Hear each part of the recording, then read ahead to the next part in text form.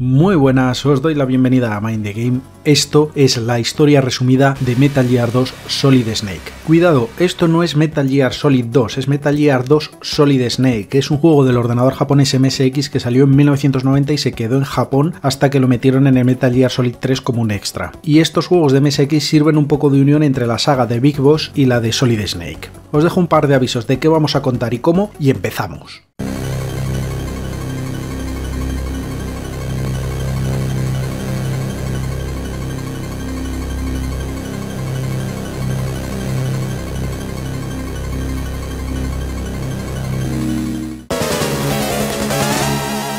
...1995, el final del primer juego de Metal Gear. La base militar Outer Heaven tiene un prototipo de Metal Gear, el TX-55. Solid Snake consigue destruirlo antes de que sea operativo y la cabeza pensante detrás de todo esto es Big Boss, el jefe del grupo de Solid Snake, Foxhound. Su propio jefe era el malvado al que perseguían. Big Boss muere a manos de Solid Snake, que consigue huir antes de la destrucción de la base. Snake no lo sabe, pero poco después de que él saliera de Outer Heaven, la OTAN ordenó bombardear todo el complejo. Todos los civiles secuestrados, soldados que quedaban por allí, incluso niños, murieron entre explosiones y llamas. Y tal y como se ve en la escena postcréditos, Big Boss sigue vivo y vuelve en forma de cyborg.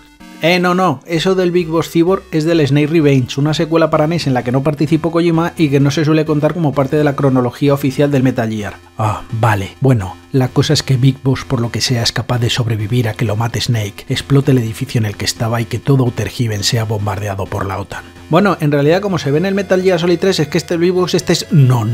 Aquí estamos siguiendo la historia en el orden de salida de los juegos. Solo podemos contar sucesos de Metal Gear 1 y este Metal Gear 2. Nada de los Metal Gear Solid por ahora, ya llegaremos. Así que Big Boss sobrevive y recoge y ayuda a los pocos supervivientes de Outer Heaven que han aguantado el bombardeo. Poco a poco va generando un nuevo ejército, un ejército de mercenarios. Las fechas no están muy claras, pero todo esto sucede entre 1995 y 1999. Es una época con menos guerras, ya han pasado casi 10 años desde el final de la Guerra Fría. Big Boss recluta a muchos mercenarios, a huérfanos de guerra. Juntos consiguen derrocar el gobierno de Zanzibar Land y crean un gobierno militar en el país. El ejército de este nuevo país militar, encabezado por Big Boss, se dedicó a asaltar a los almacenes de desmantelamiento de armas nucleares por todo el mundo, quedando como una de las pocas naciones a nivel mundial con un buen arsenal de armas nucleares en su poder. Mientras otros países iban hacia el desarme nuclear, esta nueva amenaza supone un nuevo fantasma de guerra nuclear. Con esta potencia militar, Zanzíbar comienza a invadir también países vecinos. Pero esto no es la única amenaza que supone Zanzíbar para el mundo. El suministro mundial de petróleo se está agotando antes de lo previsto. El mundo no está preparado, no hay una alternativa a corto plazo. Pero entonces un biólogo checo, el Dr. Kojima, desarrolla el Oilix, un microorganismo capaz de sintetizar petróleo de alta calidad.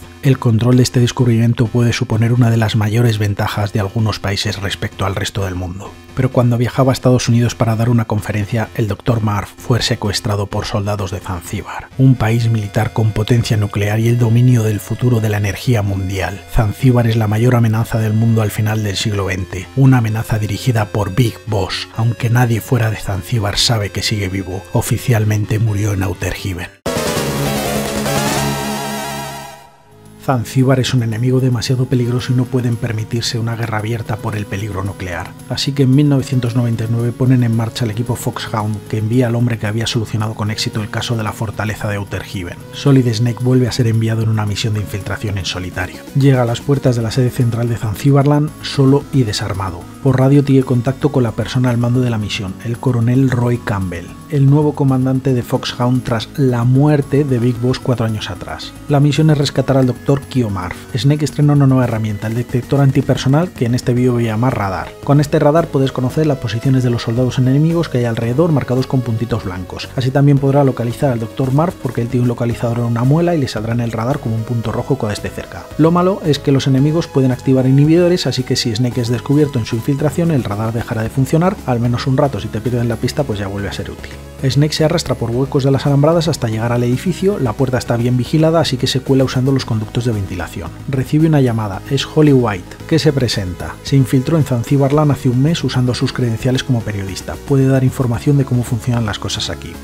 Zanzibar Land usa un sistema de tarjetas similar al de Outer Heaven. Según las va consiguiendo, Snake va ganando acceso a nuevas salas del edificio. En estas salas suele encontrar equipo valioso para su infiltración, por ejemplo una máscara de gas. En el tercer piso del edificio ve un punto rojo en el radar. Ha encontrado al Dr. Marv. Para llegar hasta él hay que pasar por un pasillo lleno de gas venenoso y aquí pues le viene bien la máscara antigas. Snake se acerca al doctor, pero al llegar el Dr. Marv se comienza a reír. Idiota de Foxhound, el doctor no está aquí, vuestra tecnología está atrasada, no es difícil engañaros. ¿Y entonces este señor quién es? Se quita la bata y debajo hay un soldado con un extraño traje blindado flexible. Soy Black Collar, muéstrame el poder de Foxhound. Se mueve tan rápido que parece que se teletransporte y va lanzando estrellas ninja a Snake. Campbell conecta por radio para ofrecer el contacto de George Kessler, un antiguo combatiente de la guerra de Zanzibar Land, un mercenario que nos dará consejos. Así que Snake se pone en contacto con él buscando información sobre Black Collar. Le cuenta que nadie sabía nada de Black Collar hasta hace 2 años. La armadura que lleva es de la NASA, de un cuerpo llamado las Fuerzas Especiales Secretas en entorno extraterrestre. A lo mejor es un desertor porque Black Collar era el nombre de una unidad de este cuerpo de la NASA. Su forma de moverse no parece natural, parece que podría estar usando drogas en su favor, pero aún así no parece un combatiente experimentado, su entrenamiento es de astronauta. Snake entonces opta por la tranquilidad y hacer valer su experiencia para ir disparando a su enemigo mientras lo esquiva. Tiene que estar muy atento, pero al final consigue derribarlo. Tiene una conversación en sus últimos momentos de vida. Snake, ¿Cómo sabes mi nombre? Soy yo, Snyder, Kyle Snyder, ¿me recuerdas? Este es Kyle Snyder, el líder de la resistencia en Outer Heaven, que tanto le ayudó en su misión, el que le desveló que Big Boss, el propio comandante de Snake, era el gran enemigo de Outer Heaven. Snyder, creía que te habían matado en Outer Heaven. Te falta mucho por aprender, Snake, casi muero, pero no por su culpa, sino por la de tu país. ¿De qué estás hablando? Aquí Snyder le cuenta a Snake lo del bombardeo de la OTAN y a Snake le cuesta creerlo. Los miembros de la resistencia, niños y mujeres en Outer Heaven, a nadie les importó en absoluto, murieron por las explosiones y las llamas como animales enjaulados. Piénsalo, Snake, los niños de Outer Heaven fueron originalmente huérfanos y refugiados de guerra de todo el mundo. Eran una carga, no podía hacerse pública su existencia y la OTAN no quiso hacerse cargo de ellos. Vosotros no sois diferentes, también se olvidarán de vosotros. En cambio, él no era como ellos. ¿Quién? Él llegó y nos salvó de la aniquilación. Él nos perdonó por lo que habíamos hecho. Nos dio una nueva tierra a la que pudiéramos llamar hogar, nos dio una familia. ¿Quién hizo eso? Snake, pronto comprenderás. ¡Qué hombre tan maravilloso es! Tengo una deuda contigo, Snake, no hay odio entre nosotros. Te diré dónde está el Dr. Marv. Su guardián es un boina verde, encuéntralo en la planta baja. Si lo sigues te llevará hasta la celda. Y esas fueron las últimas palabras de Black Collar, al que Snake conoció como Kyle Snyder, que entonces explica: no sé qué tendría ese traje de la NASA, pero no queda ni un pedacito.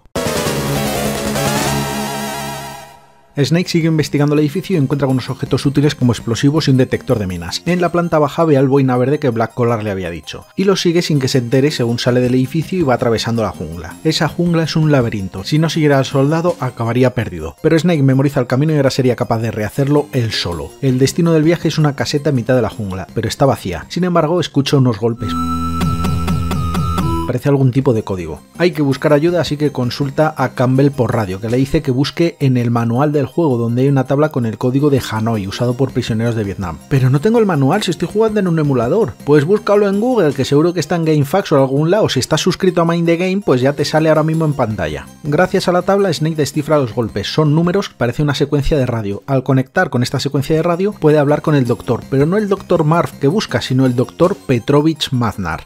Vale, vamos a parar aquí porque creo que una de las cosas más liosas de este juego es distinguir bien a los dos doctores. Por un lado tenemos al Dr. Petrovich Maznar, que es el genio detrás del Metal Gear que tenían en Outer Heaven, es decir, el doctor que salvamos en el primer Metal Gear y que nos ayuda a destruir el propio Metal Gear TX55 que él había creado. Es el doctor que tiene la imagen de Albert Einstein. El otro es el nuevo doctor de este Metal Gear 2, que es el Dr. Kyo Marv, el inventor del Oilix, el que hemos venido a rescatar. He estado pensando en cómo llamar a estos doctores para que sea muy fácil distinguirlos en la narración, y creo que como mejor se distinguen son por sus propias creaciones, así que la mayor parte de las veces los voy a nombrar como Dr. Metal Gear y Dr. Oilix. Así que buscando al Dr. Oilix nos hemos encontrado al Dr. Metal Gear, que nos cuenta que es colega del Dr. Oilix y que los dos fueron secuestrados juntos. Se conocían porque ambos fueron a la Academia de Praga y se hicieron amigos aunque no hablaban el mismo idioma. El Dr. Oilix ha sido trasladado a la Torre, un edificio unos kilómetros al norte. Pero si Petrovich sigue vivo y ha sido capturado por Zanzibar Land, es que están interesados en un nuevo Metal Gear. Y así lo confirma el Doctor. Hay un nuevo prototipo y ya está terminado, el Metal Gear D, una versión evolucionada del Metal Gear TX55 que Snake destruyó en el primer juego. Gracias a este Metal Gear es como han podido atacar los sitios de eliminación de armas nucleares por todo el mundo. Y ahora ese Metal Gear tiene capacidad nuclear, un robot con el que poder lanzar bombas nucleares desde cualquier punto del mundo. Snake, ahora que sabes todo esto, quizás puedas adivinar quién está detrás. ¿Big Boss? Él mismo, con el Metal Gear y el Oilix, tiene la dominación mundial al alcance de su mano. Hay que impedirlo. El Dr. Oilix tiene problemas de corazón, no sé cuánto tiempo resistirá la tortura. Si usan drogas con él no durará mucho. Los dos teníamos transmisores en nuestros cuerpos. Nos lo facilitó una exagente de la STB. Deberías ponerte en contacto con ella, pero no me sé su frecuencia. Nos separa una pared blindada, no puedes hacer nada por ahora. Rescata al Dr. Oilix. Petrovich pide volver a ver a su hija Ellen, a la que Snake rescató en el primer juego, y también dice que ella sigue enamorada de Snake, a pesar de que apenas se ven en el primer juego más allá de un hola y adiós y nunca se muestra ninguna relación afectiva entre ellos. Pero aquí Kojima añade un nuevo interés amoroso, aunque solo sea en una frase. El doctor también da a Snake el contacto de un zoólogo, Joseph Norden, porque está en una jungla y nunca está mal poder obtener información de los bichos que hay por ahí.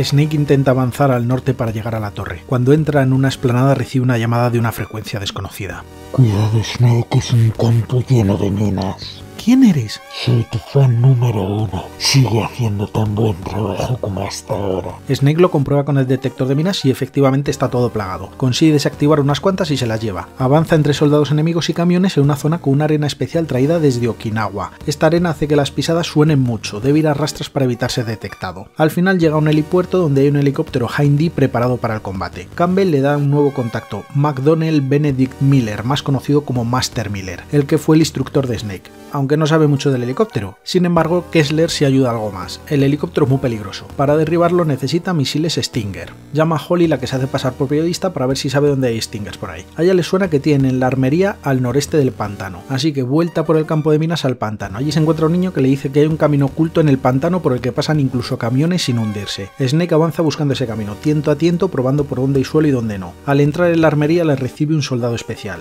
«Soy Running Man, no hay nadie que pueda seguir mi ritmo». Se pone una máscara antigas y la habitación se llena de gas venenoso. Snake también tiene una máscara de gas, pero por alguna razón a él parece afectarle más el veneno. Debe derribar pronto a Running Man y salir de allí, pero es que no consigue alcanzarlo, el señor corre mucho. Kessler da información sobre su enemigo. Participó en los Juegos Olímpicos de Barcelona 92 consiguiendo una marca de 9.69 en los 100 metros lisos, aunque descubrieron que se dopaba y se unió a una organización terrorista como experto en explosivos. Pues lo de ser experto en explosivos no le sirve de mucho si tiene que ir a toda velocidad. Snake plaga con minas los pasillos entre habitaciones aprovechando que son estrechitos, y entonces persigue a Running Man para que tenga que ir corriendo y se coma todas las minas. «Has usado mi velocidad contra mí. ¿Cómo te llamas?» «Solid Snake». «Snake, un guepardo ha perdido contra una serpiente. ¿Cómo es posible?» «Supongo que corrías hacia la muerte». Bueno, lo mismo esta no ha sido la mejor conversación escrita por Kojima. Por supuesto, el gas desaparece al morir el enemigo y este enemigo también explota. Al final del edificio hay más niños, esto está lleno de niños de la guerra, al menos tienen información. Los Stingers se los han llevado a la fábrica de la parte oeste, en el primer piso del edificio Zanzibar para colocarlos en algunos tanques. Así que hay que volver al primer edificio, pero ahora tiene acceso a más zonas gracias a la tarjeta de nivel 3 que tenía Running Man. Por suerte solo explotan los enemigos, pero sus tarjetas quedan intactas. De vuelta al primer edificio, además de los Stinger, encuentran también misiles teledirigidos. Ya está preparado, vuelve al helipuerto tras el campo de minas. El Hind D se pone en marcha, tiene una metralleta Vulcan y blindaje de titanio. Snake debe estar a cubierto y disparar los misiles cuando puede, pero a pesar de la disparidad de armamento, un solo hombre consigue derribar el helicóptero, pudiendo acceder así a la torre.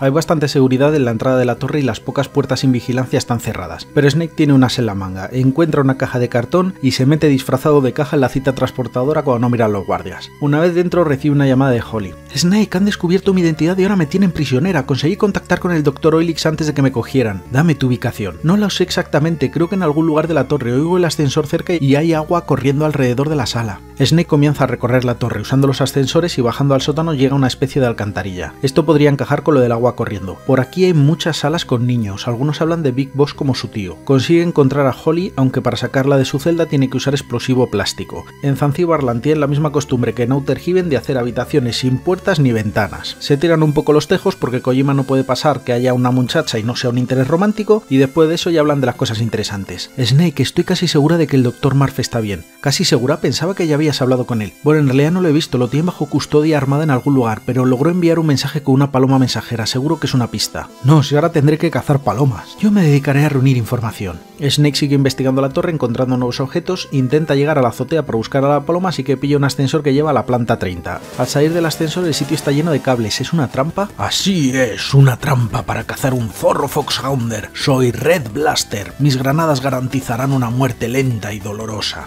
El problema es que Snake tiene que esquivar las granadas del enemigo mientras intenta ir cortando los cables para tener más espacio. Su enemigo no tiene ese problema porque puede reptar por las paredes y techos, pero aún así Snake consigue dar la vuelta a la tortilla derrotando a su enemigo a granadazos. Por mucho que andes por las paredes y tus movimientos son previsibles, estás perdido. Con el camino libre, Snake sube a la azotea y allí ve una paloma con algo atada a la pata, pero no consigue acercarse sin que salga volando. Llaman orden, que para eso es el experto en animales. ¿Sabías que en el mundo hay 260 tipos de palomas? Son muy sensibles al ruido, si te acercas saldrá volando. Vale, eso ya lo hemos visto, dime qué puedo hacer. Les gustan los guisantes con patatas, intenta usarlo como cebo.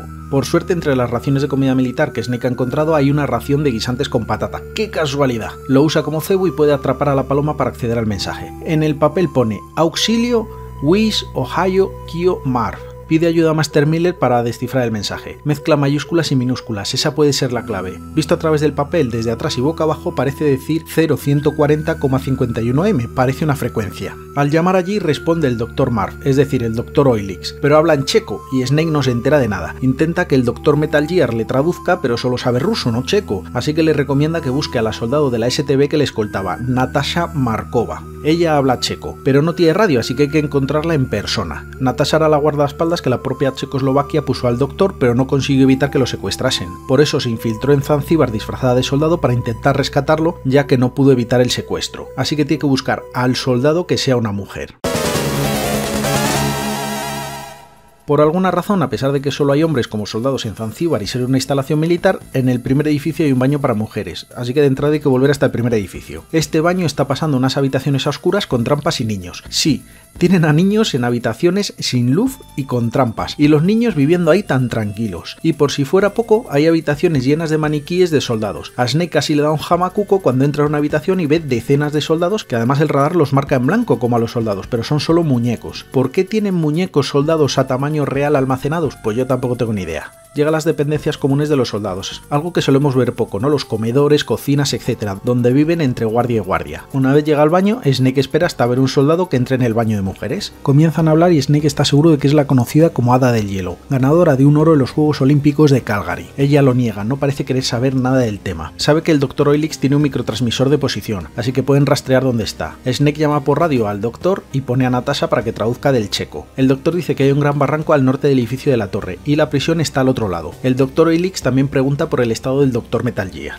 Natasha dice que conoce un atajo por el alcantarillado para llegar directamente hasta el barranco, y a ese atajo se llega por un ascensor que hay en el baño de mujeres. En este punto hasta los personajes hacen ver lo absurdo que es tener un ascensor en el cuarto de baño. Bajan y después de esquivar unas máquinas que hay por los pasillos llegan a otro ascensor que les lleva a una habitación donde encuentran al Dr. Metal Gear. Intentaba escapar, pero el ascensor no abría, tenemos que encontrar al Dr. Oilix. El doctor le da a Snake una tarjeta de acceso de nivel 5 que le ha mangado a un guardia. A mí no me encaja mucho de dónde ha escapado este señor si está en una habitación cerrada cuya única salida es el ascensor que dice que no habría. Bueno, bajan otra vez por el ascensor y siguen por la alcantarilla, pero en un pasillo el doctor pide tiempo para ir al baño, y Snake y Natasha aprovechan para tener una conversación personal. Natasha cuenta historias sobre su madre y la Segunda Guerra Mundial, tuvieron que huir de Varsovia por las alcantarillas, cómo traumatizan las guerras. Snake pregunta por qué dejó el deporte y se unió al STB. Ella explica que el hielo empezó a ser frío, además literalmente. Pregunta a Snake por la familia, que no tiene, y acaban hablando de un novio de Natasha. Cuando patinaba salía con un hombre llamado Frank Jagger, un americano, pero se separaron cuando intentaron llegar a Occidente y ella le negaron el visado. Nunca lo entendió, no volvieron a verse. El muro de Berlín fue definitivo para ellos. Por haber intentado abandonar el país fue obligada a dejar el patinaje y entonces se unió al STB, porque se ve que si te intentas ir del país no vales para el deporte, has desertado, pero sí te quieren para la alta seguridad nacional.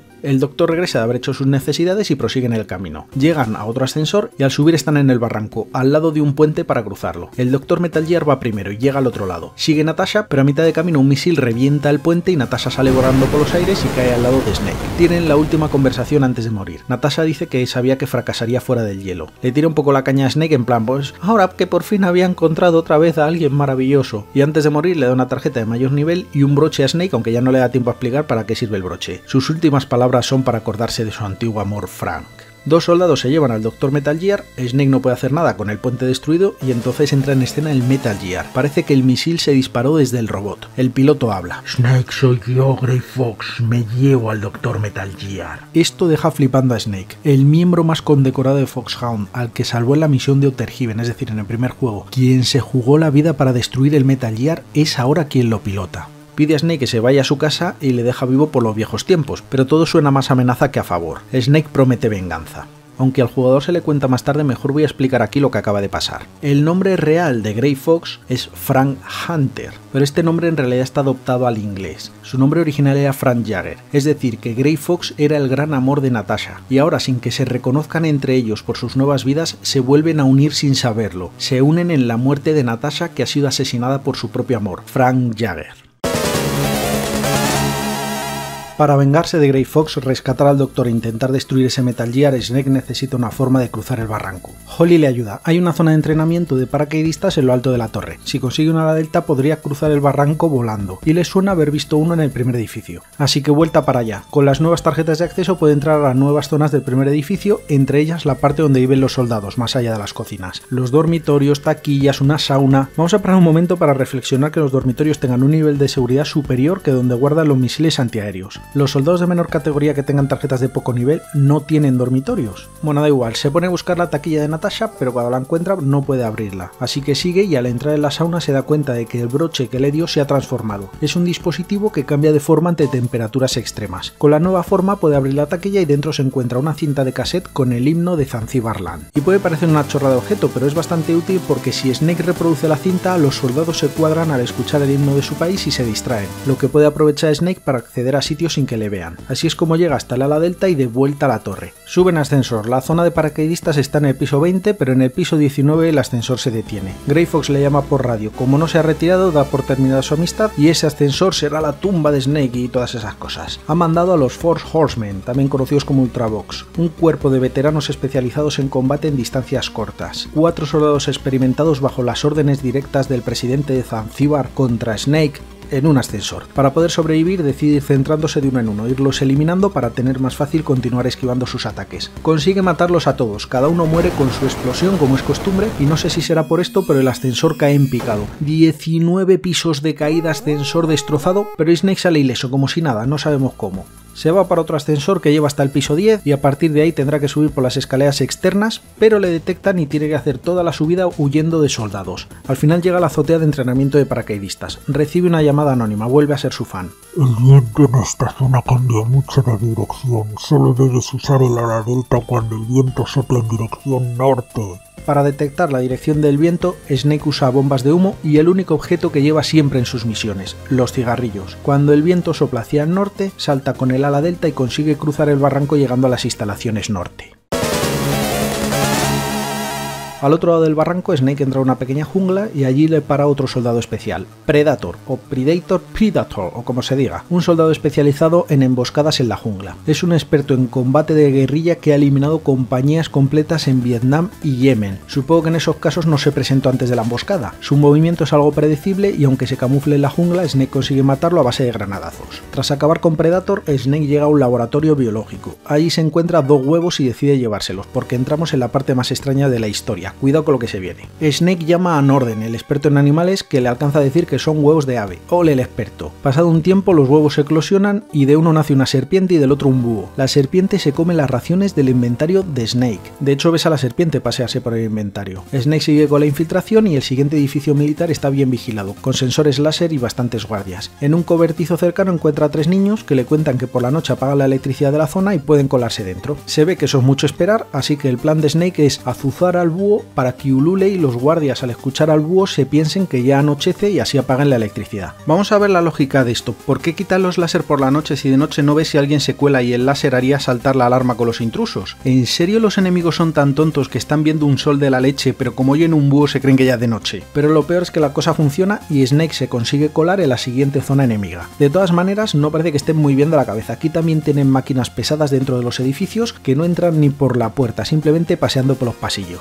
Snake Snake las esquiva y baja al sótano de un edificio donde recibe otra llamada de su fan número 1 para avisar de que allí se encuentra Nightside, un soldado con un traje de camuflaje que le hace invisible y un arma súper silenciosa, como Predator pero en un sótano, vamos. Es el último miembro de los Whispers o Escuadrón Guerrilla, una unidad que incluso supera a los Boinas Verdes. La mala suerte es que ha elegido como lugar de combate un sótano con un suelo que hace bastante ruido, entonces aunque no pueda verlo, Snake escucha sus pasos y consigue cargárselo. Seguimos con las cosas extrañas. Hay unos charcos de ácido que matarían a Snake nada más tocarlos, pero pidiendo ayuda por radio le dicen que se pueden neutralizar con chocolate. Y hay raciones que llevan chocolate, pero se las ha comido la serpiente, así que tiene que buscar más raciones e ir tirándolas por cada charco de ácido que encuentra. Llega a una puerta de nivel 9, pero solo tiene tarjetas hasta nivel 8. Su fan le vuelve a llamar para avisar de que Predator tenía tarjetas tanto de nivel 8 como de nivel 9 y que se le habrá caído por la selva. Así que a Snake le toca examinar la pequeña selva palmo a palmo hasta encontrarla. Con eso consigue abrir la puerta y encontrarse a los doctores.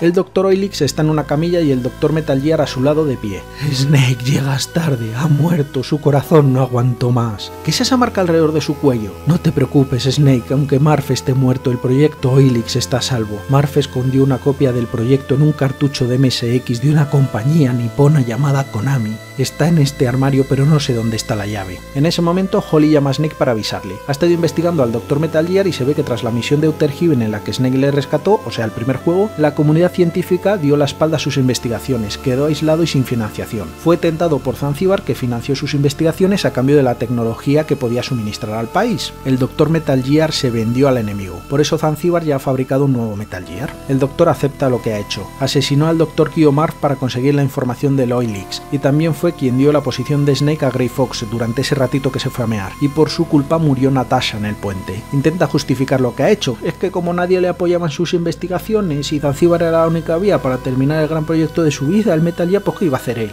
Natasha tenía la llave del armario y te la dio. Snake, dame la llave.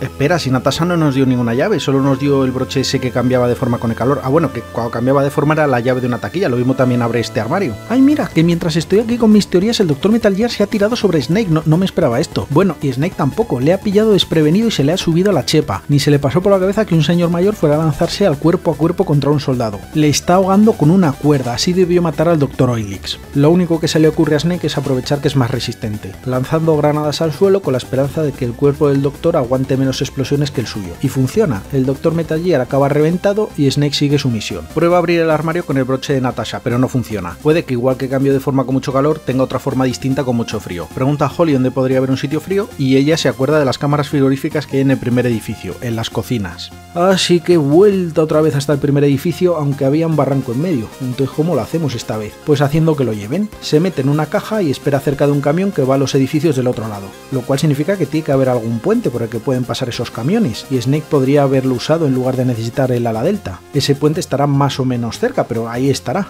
Bueno, no vamos a cargarnos la magia del juego, el puente estaría muy vigilado o algo. La llave cambia de forma con el frío y Snake vuelve al armario otra vez haciendo que lo lleven en camión. ¿Por qué no pudo usar esto la primera vez que cruzó el barranco, el que le llevaran en camión? Pues porque esos camiones están detrás de una puerta con un nivel de seguridad para el que no tenía todavía la tarjeta. El broche abre ahora el armario, pero está vacío, aunque descubre que tiene un agujero en el fondo que lleva una especie de sala secreta pero llena de ratas. Consulta a orden que le avisa de que son hámsters venenosos de Zanzibar. Lo pueden matar con el más mínimo contacto. Por eso había ácido fuera de la habitación, lo ponen los soldados para que esas ratas no escapen de allí y les envenenen. Snake tiene que conseguir que salgan de su escondite para irlas matando, y lo único que les hará salir es el queso. Snake revisa las raciones que ha ido encontrando y por suerte hay un tipo de ración que lleva queso entre sus ingredientes. Así consigue que los hámsters vayan saliendo de la agujero para irselos cargando con la metralleta antes de que se acerquen. Una vez que está despejado encuentra el cartucho de MSX que tiene los datos del Oilix. Al salir del armario el Dr. Metal Gear le habla. Se ve que no estaba muerto del todo. Ah, claro, que es que aquí la gente explota al morir y este no había explotado, tiene sentido. El doctor le pide que destruya el Metal Gear D para dejar un mundo mejor a su hija Ellen. La relación de este hombre con los Metal Gear es sorprendente. Se mata por fabricarlos y siempre nos acaba pidiendo que nos los carguemos. Confiesa su punto débil, las piernas, que tienen muy poco blindaje. Hay que usar granadazos contra las piernas. En ese momento se abre una trampilla bajo los pies de Snake y cae por una larga rampa.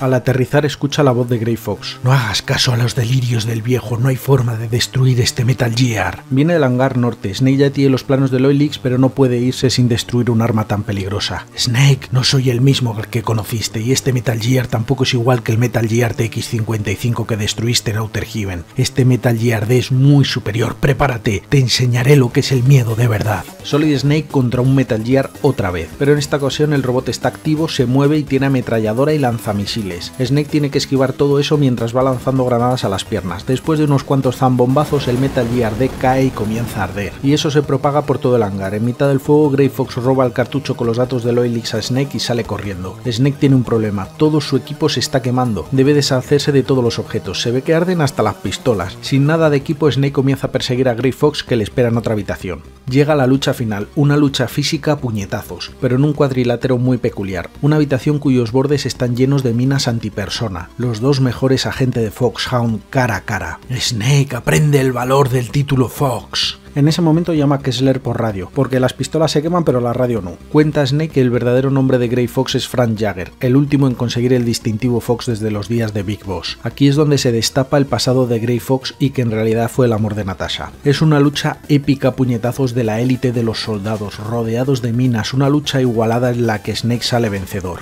Snake, parece que ha llegado la hora de entregar el título Fox. Snake le pregunta por qué se ha unido a los malos. Yo no soy como tú, mi situación es más complicada. Big Boss me salvó la vida 2 veces, y eso incluso antes de unirme a la unidad. Yo era medio vietnamita, fui enviado a un campo de trabajo forzado después de la guerra. Él me salvó de ese infierno en vida, al igual que a todos los niños que has visto por la base. La segunda vez fue en Mozambique, me estaban torturando por ser un soldado de la Renamo y él volvió a salvarme. ¿Y tu forma de devolverle el favor es provocando un conflicto nuclear mundial? No me has entendido. Odio la guerra, pero la necesito. La guerra es todo lo que conocemos. No podemos vivir en un mundo normal. Necesitamos el conflicto para sobrevivir. Big Boss nos da una oportunidad para luchar. Nací en el campo de batalla y moriré en el campo de batalla. No sé hacer feliz a la gente. Hacer feliz a una mujer son cosas que jamás podré conseguir. Siempre fue mi destino morir en acción. Descansa tranquilo, Fox, juro que nunca me convertiré en alguien como tú. Pelea duro, Snake, no falles a tus fans. Snake se da cuenta de que las llamadas anónimas que recibía avisando de peligros eran del propio Grey Fox. Tómalo como un pago por ser tan egoísta. Snake, nos vemos al otro lado. No estarás solo, Frank, Natasha estará contigo. Natasha. Gracias, Snake. Y explota, porque aquí todo el mundo explota al morir, aunque sea una lucha a puñetazos. Vamos a parar un segundo para comentar esto de que Grey Fox fuera quien hacía las llamadas anónimas ayudando a Snake. Si repasamos el juego hay veces un poco absurdas, por ejemplo que Grey Fox mande 4 enemigos en un ascensor para matar a Snake y acto seguido le llama de forma anónima para dar consejos sobre el viento y que no se mate en el ala delta. Casi parece que tuviera 2 caras o personalidad múltiple. Pero lo peor para la trama es que este fan anónimo nos llama dando consejos concretos sobre la sala en la que estamos, así que es capaz de saber dónde está Solid Snake. Grey Fox podía saber dónde estaba Snake en todo momento y eso hace que la traición del Dr. Petrovich en las alcantarillas, que se va a mear y aprovecha para delatar nuestra posición, sea al final un poco inútil. Grey Fox ya sabía la posición de Snake sin que le avisase nadie. Como mucho, la llamada del doctor pudo servir para planificar cómo tender la emboscada del puente, pero solo para dar la posición no me parece que sirviera de mucho. Tras recuperar el cartucho de MSX se escucha una voz que llama a Snake, sigue adelante y en el camino se encuentra frente a otro soldado, alguien con un parche en el ojo derecho. Sabe muy bien quién es. Big Boss, ¿cómo puedes seguir con vida? Snake, bienvenido a Zanzibar. Sabía que vendrías. Vine a deshacerme de las pesadillas que me han estado atormentando los últimos 3 años. Las pesadillas nunca desaparecen. Una vez que has estado en el campo de batalla saboreando la tensión, la emoción, todo se vuelve una parte de ti. Una vez que el guerrero despierta, nunca vuelve a dormirse. El ansia no puede calmarse con poder, dinero o sexo. Solo hay un modo, la guerra. Y yo os he dado un lugar para ello, una razón para vivir. Big Boss, eres un hipócrita. Viste a los niños de la base. Son víctimas víctimas de guerras por todo el mundo. Todos serán excelentes soldados en las próximas guerras. Comienza una guerra, aviva sus llamas, crea víctimas. Entonces las salva, las entrena y vuelve a alimentar con ellas los campos de batalla. Este mundo es nuestro. Los conflictos nunca terminan y tampoco nuestra razón de existir. Para vosotros la guerra es una forma de trabajo. En la batalla tú y yo somos valiosos, pero de vuelta a casa no somos más que un lastre. Estamos condenados a permanecer aquí hasta que muramos como perros en el campo de batalla. Solo me queda una batalla, librarme de tus garras, librarme de estas pesadillas. Big Boss, te derrotaré. No importa quién gane aquí, Snake. Nuestra lucha continuará. El perdedor será liberado del campo de batalla y el ganador permanecerá en él, viviendo el resto de sus días como soldado. No tiene por qué ser así. Yo no soy como vosotros. Yo amo la vida tranquila y pacífica. Muy bien, Snake. Te libraré de tu agonía. Como tu antiguo comandante, te haré un último favor poniendo fin a tu miseria. No necesito tu ayuda. ¿De verdad? ¿Y cómo piensas derrotarme sin armas? Nunca te rindas, pelea hasta el final. Piensa siempre que triunfarás incluso cuando las probabilidades estén contra ti. Estas son tus palabras. Hasta yo me equivoco a veces. Terminemos esto, Snake. Esta será nuestra batalla final. Y después de tanta charla se ponen a pegarse, pero está muy desequilibrado. Big Boss, aunque está un poco viejo, es un mercenario entrenado y tiene armas, y Snake no tiene nada y está herido después de las luchas contra el Metal Gear D y Grey Fox, así que el combate comienza con Snake huyendo buscando cualquier tipo de ayuda por el escenario y las salas adjuntas mientras esquiva los disparos de Big Boss. Entre las cosas que encuentra no hay ningún arma, se tiene que apañar con lo que hay, y lo mejor que puede encontrar es un bote de laca y un mechero. Con esto hace un pequeño lanzallamas casero que usa para sorprender a Big Boss atacando por donde no se lo espera con esta arma improvisada